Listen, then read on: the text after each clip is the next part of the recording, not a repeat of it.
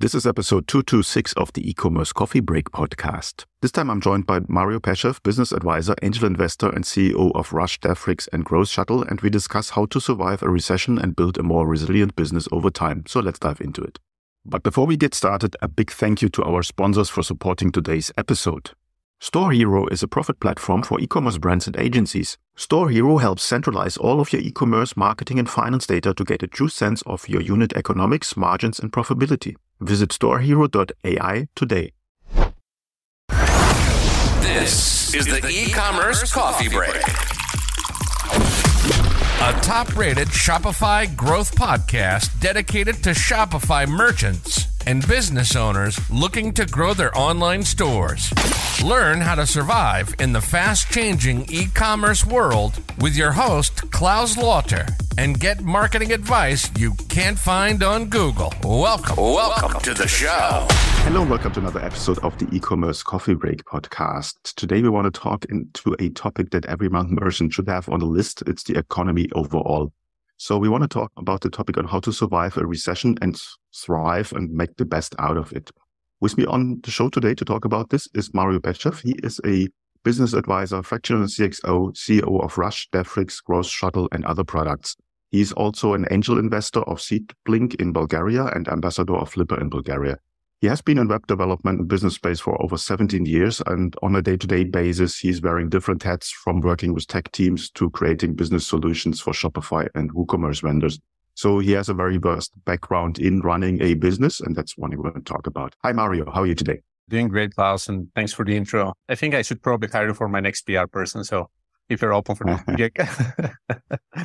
Mario, we are all business owners and we are all sort of victims of what is happening in the world right now. And it seems that we are a bit in for a rocky road ahead. From your perspective, what do you think is happening right now with the economy, with recession, with inflation? Just give me a bit of an idea. As you mentioned, I'm involved with a number of different businesses, right? On the one hand, it's Rush, which is a Shopify app, and we have over 2,700 stores.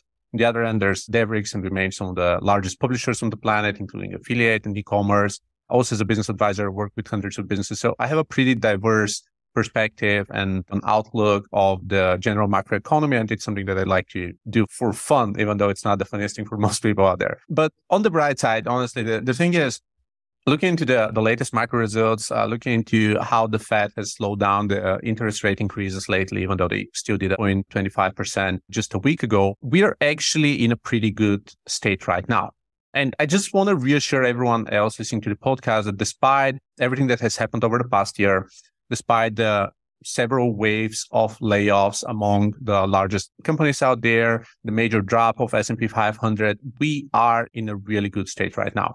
For example, just taking a look at the Q2 data that was just released late in July and early in August, Meta just reported 11% revenue growth.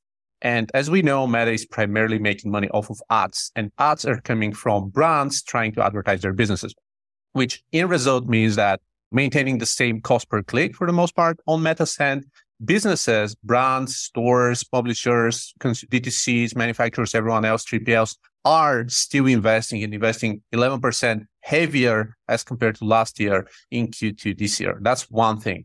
Alphabet, which is Google, and this includes Google and YouTube, they exceeded expectations, both on top and bottom lines. And the Google Cloud revenue is also by 28%, which again, in turn means that more businesses are signing up and hosting on Google Cloud. And also everyone using any form of Google Cloud resource, including BigQuery, which is a main machine for delivering data and storing and aggregating data. That's also growing in Q2. Shopify, of course, everyone's interested in that, reported 31% growth in total revenue and cash flow. And it's also cash flow positive for the third quarter in a row, right? Amazon, once again, they just had Prime Day, mid of July, and the Prime Day numbers were record high this year. I think they generated about 375 million orders over the course of 48 hours, up from 300 million last year, right? So it's over 20%, 24% or so increase compared to what they did last year. So all things considered, when you look at the general macro, people are still spending, businesses are still spending on ads, consumer intents and behaviors are still up in the air.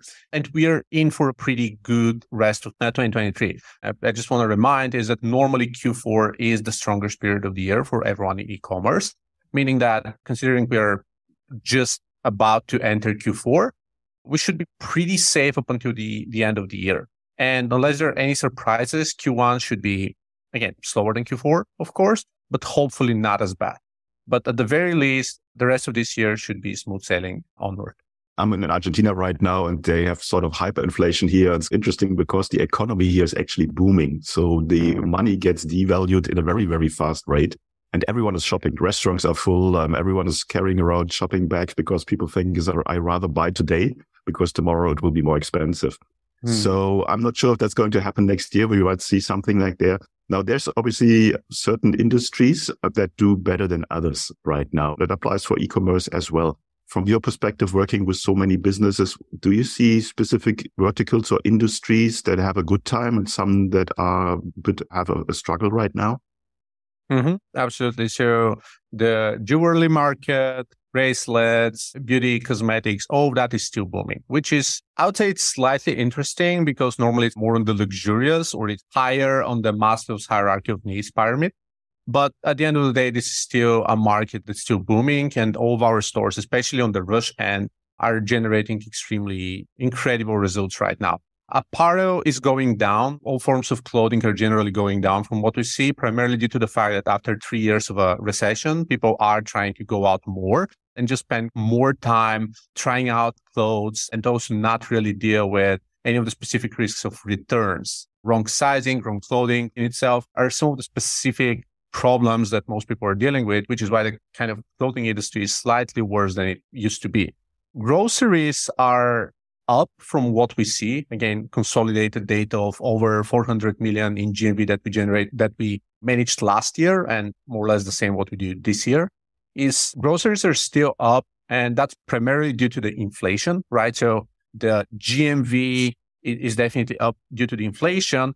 The volume is slightly down because of the end of the pandemic, but it's more or less still the same and slightly growing. So these are some of the patterns that we see. There's some seasonality as well. For instance, in April and May, we saw a lot of growth in the outdoor industry, right? Anything for your garden, for your patio, for anything else that's kind of outdoors. This is a pretty strong, pretty significant category out there. Another thing, again, that we see right now is indoors, home, accessories, kitchen, any additional stuff for indoors, because again, summer is going to be over soon and people are preparing just to renovate, add additional accessories to their homes. You mentioned before that people are still buying, and Q4 obviously is the strongest quarter of the year, and merchants should be by now ready with their strategy, what's happening in these 3 months to make the most out of it. But you can also make your business more resilient for a recession.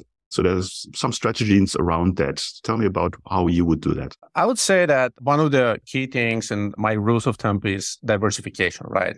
Whatever you do, regardless of whether you're in DTC and building a strong brand or in drop shipping, make sure that you diversify as best as possible. I'm going to give a specific example here. One of the challenges that I deal with as an advisor speaking to different store owners is they have one source of traffic and one specific website, probably one or two specific products or SKUs that are killing it, right? They're generating over 80, sometimes over 90% of their revenue.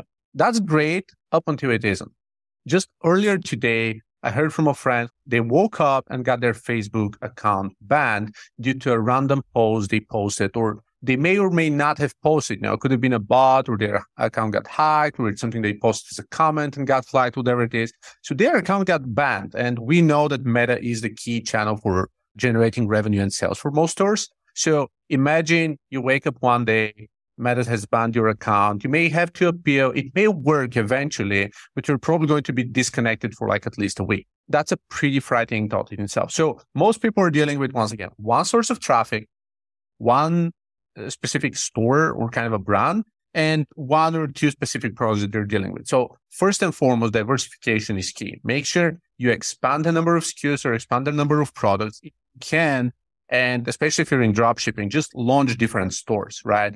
We work with drop shippers that own 10, 15, even 20 different stores, especially on the rush side, because Rush is supporting so many different things for dropshippers, in particular on the Shopify end, but lots of entrepreneurs launching 20 different stores, right? One is for electronics, one is for some beauty stuff, one is for outdoors, one is for jewelry, one is for beard oil, right? Different SKUs for different kind of products just to diversify. So if you're on Meta, look into TikTok, look into influencer marketing, look into SEO, look into brand attribution. I always advise, regardless of whether you're brand first or more about the traditional dropshipping, which is we launch something, we scale, and then we can launch 50 other different stores. Building a brand is always helpful because you retain your audience in the long run, right? They're going to stick around. They're going to convert better. They're going to support you. There's, in some cases, especially in times of recession, we've seen people prioritizing their favorite brand just so that they can support that, even if it means cutting on alcohol or going out or anything like that, right? Just the sheer support, being a true fan of a specific brand or specific product is so helpful that they can literally save you in times of recession. So definitely think about it. Yeah, we're definitely on the same page there. So diversification, I also pray that to everyone, probably the most important thing you can do. Now, it comes with the drawback that a lot of smaller and solopreneurs, small and medium enterprise, they only have the skill set built up for one specific ad platform, for Facebook ads or for Google ads. Yeah. And then they struggle. But it's definitely worth to find ways to test all the other platforms and see where your audience is. Now, I like that you say build up your followership, your super fans, because they will carry you through the bad times. Looking into a little bit of strategies on how you can facilitate apps or solutions on your website, on your store, like pay later features. What do you think would work to basically draw people in for a long term into your business? And now a quick break to thank the sponsors of today's episode.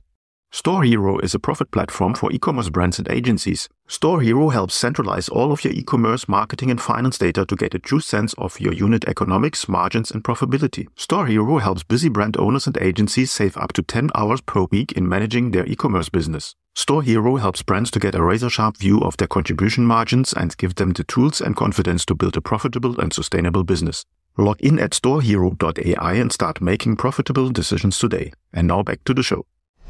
There are several things here. So first off, in terms of brand building, I think that lots of store owners are undervaluing and underappreciating the importance of building their own personal brand. And that's something that's really unique to the e-commerce space, right? So as someone who also runs other businesses and is an angel investor, speaks to investors and journalists and other CEOs and managers and so on, I spend a good chunk of my time on LinkedIn.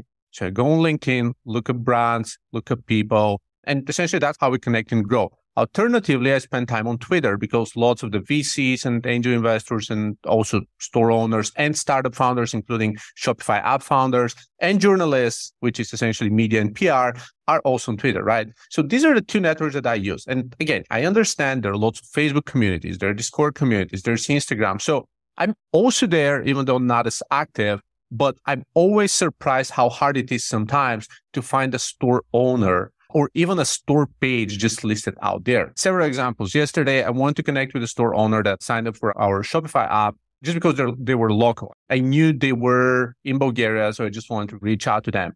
And I couldn't, right? I knew the founder's name. I couldn't find them online. I found their Facebook page. It had 0 posts whatsoever, right? They were generating, say, 500,000 in GMV, but they were nowhere to be found, right? No LinkedIn, no Twitter, no nothing. Another example is we had a partner agency that signed up with us probably 3 months ago. They signed up one store, another store. We generated so much revenue for their clients that they signed up another 10 stores over the course of probably 6 weeks. So I just wanted to send them a gift. It took us probably a week to get their office details in order to ship. And even knowing their office details, I just sent them a basket yesterday, by the way, with champagne and cheese and biscuits and all that fancy stuff, just as a gratitude gift, right? Just supporting us and loving what to do. But it was so hard just finding these people online.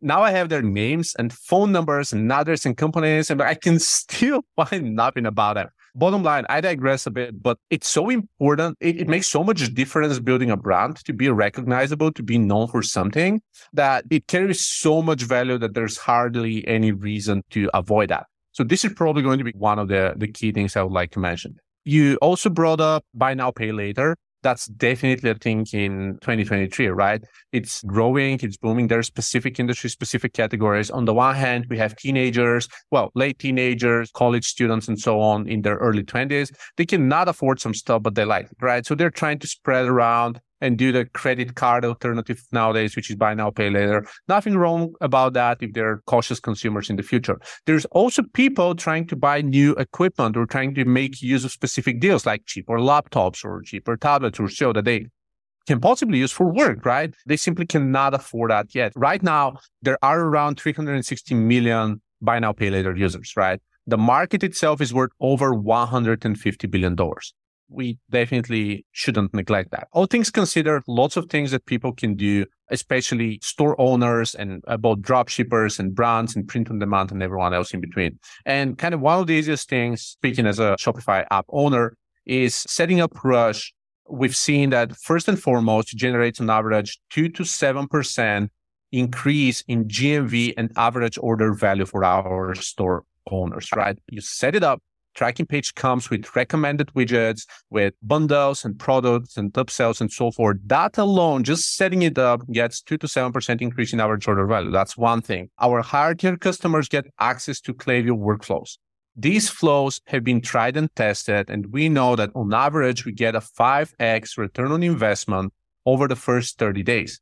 In fact, some of these agencies that I've been mentioning, setting up users, they send the screenshots 48 hours, 72 hours later saying, oh my God, guys, what we see is $2,000 or more generating extra revenue just from the flows alone, right? So we have Klaviyo, we have the upsells on the page, and that's an easy win. We have several of our brands like Primal Harvest, like Burger, like some of the other players that we work with. Some of them have reported over 2,000% ROI. Now, imagine spending $100 and getting 20x, right? Just getting $2,000 back. Investing $1,000, getting 20 grand back. If we were able to do that in real life outside of e-commerce, everyone would be a billionaire overnight just because it's now possible. What I'm saying is, again, Rush is one of the solutions that it's set and forget, and our team can definitely help you out with that. That's one of the solutions, but look into other alternatives and other options to just provide better user experience to your customers, right?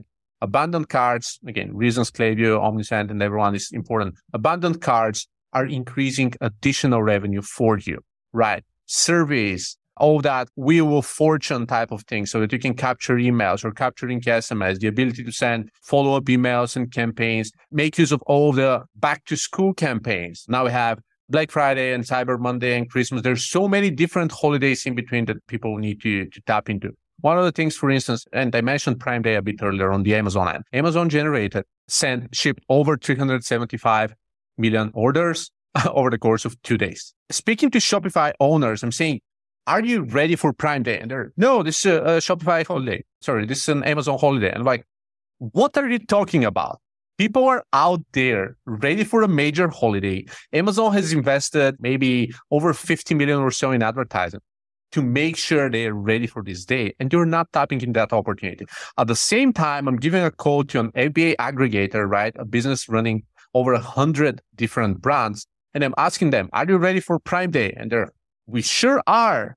Half of our stores already have banners and deals up and discounts and all of that because it's the same holiday for the shopping period, right?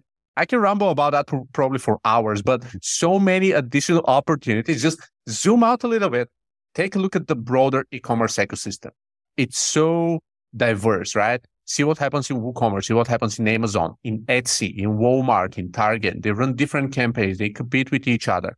And just learn from them, right? Try to get the best practices for different systems and services and apps and brands and everyone. And this is really going to help you elevate and optimize everything for your digital business. Wow, there's so much good tips in there. So I want to take one step back. Obviously, being present with your contact details in the market is so important on so different, many levels. First of all, on your website, and I see that a lot, specifically on dropshipping stores, they're sort of trying to hide you. There's no contact details whatsoever. That does not really build trust. That does not really help you with building up enough trust to build a brand. So you should have your contact details on your website with who's behind the company, who runs the show, maybe even who's the founder. and so on and so forth. And on the other end, as you said, be as a founder, as an entrepreneur, be public on LinkedIn, on Twitter, as you said, because that helps you sometimes even if things do not go well, if you need a co-financer, if you need to have another partner, whatsoever. If you have built a network there, that will definitely help you to reach out and find the right person to help you with whatever challenge you have in your business. I have plenty of examples on how that works in a positive favor for you. Now, before we come to the end of the coffee break today, is there anything you want to share with the listeners that we haven't covered yet? I really love your comments on branding. And again, I just want to reiterate. So if you take a look at what my Twitter feed looks like, right? This morning, looking into the founder of Rich, looking for a content strategist and willing to pay $1 million for them, right? We have founders of Gymshark or Woody or any of the top famous popular brands. There's Nick Sharma, who's so active out there, right? This is Twitter and LinkedIn and all the other networks. So there's a reason why the guys that we admire and we learn from are so loud out there. They're publicly available. They speak so much. They preach so much, right? Not trying to learn from them is counterintuitive. So that's probably the only thing. It's nothing new. It's more about food for thought. Why does everyone successful spend so much time online? Because this is the way to connect, especially after 3 years of pandemic. So many people who weren't as active online are now online and they're already used to just being approachable, available. There are also specific services such as, what was it? It was Mastermind, Masterclass, just forgot the name of it, but you can actually reach out to these D2C influencers and speak with them and connect with them. Masterpass, yes, this was it. So go on Masterpass, you can speak to some of the brightest minds on the planet. So right now, these people are spending more time online. They're at the tip of your fingers, and just building brand awareness means that you're going to be more visible, more recognizable, more trustworthy, and expand your network as a result.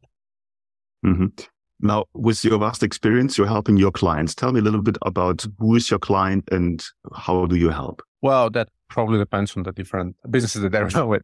To sum it up, my main focus is working with different businesses from the broader Shopify, Amazon, e-commerce ecosystem, right? We work with software as a service, we work with data companies, we work with 3PLs, we work with manufacturers, we work with factories, and we're just trying to build that bundle. My personal philosophy is that the e-commerce is a broader industry. And as I said earlier, most people are just trying to niche into one very specific thing.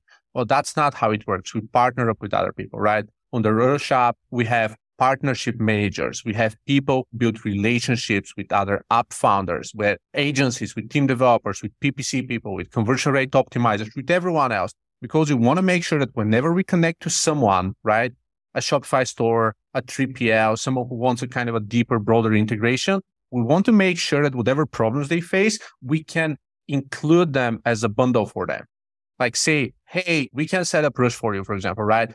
But on top of that, hey, did you know that you can set up BigProfit for dashboards? And by the way, on top of Clearview, you can also do retention.com for acquiring additional revenue from that. And we have a conversion rate optimizing expert. Here's an agency for that. Here's for that. Our mission is just supporting businesses and supporting brands by all means with whatever they need. Because we've been in business long enough, and I myself, again, have been in business for almost 20 years now. So I have had that fight already. I've walked the walk. And I know what businesses are struggling with, right? On my own blog, I have the 38 biggest business challenges that companies face at different points in time. This is something that got picked up by over 30 universities out there, right? I get reached out by Northeastern and by so many universities just using that as a resource. So again, helping other people out, just being more present, being more public is not a bad thing. Even if you feel that drop shipping is just buying something from Asia and selling to the States, that's not necessarily it, right? You're providing opportunities. You're giving the ability for people to reach and learn about this product because otherwise they wouldn't, to get an opportunity to get clear, transparent shipping, connect with you, get the best offers, the best deals, because people are lazy. Don't forget that. People are lazy. Again, many price conscious shoppers, but people are generally lazy. So understanding that means that you being the go-to place to provide these opportunities, provide these products is not a bad thing. And you can actually even get to the point where you charge high-ticket drop shipping items instead of just trying to be beat to the race to the bottom. So again, some food for thought here. No, that's very, very true. Mario, where can people find out more about you? My personal website is mariopeshev.com. People can look up Mario Peshev on LinkedIn, on Twitter, which I spend most of my time. for Shopify stuff. Rush.app is our own app. And feel free to reach out personally if you have any follow-up questions. It was definitely a pleasure, Klaus. And thank you so much for having me and giving me the opportunity to talk about the broader ecosystem once again. Absolutely. I will put the links in the show notes, then you're just one click away. And thanks for giving us an overview. The future is bright for e-commerce. No one should be scared for what's coming. And if you really, to our listeners, if you really want to talk to someone who knows what's happening out there and needs some help, then please reach out to Mario. Thanks so much for your time today and talk soon. Thank you. My pleasure. Before you leave, don't forget to visit the sponsor of today's episode.